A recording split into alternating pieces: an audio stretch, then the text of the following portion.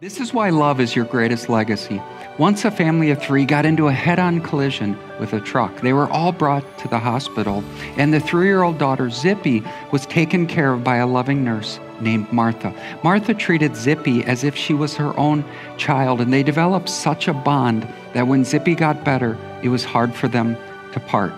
30 years later, Martha became sick with pneumonia and was brought to the hospital. And the nurse who was taking care of her said, "This is how I decided to become a nurse. When I was a child, this nurse took care of me so well that I decided that one day I was going to become a nurse as well." Well, Martha's eyes got as big as a bowling ball, and she said, "Zippy, we're together again, but this time you're nursing me. May you make love your greatest legacy, because love never fails."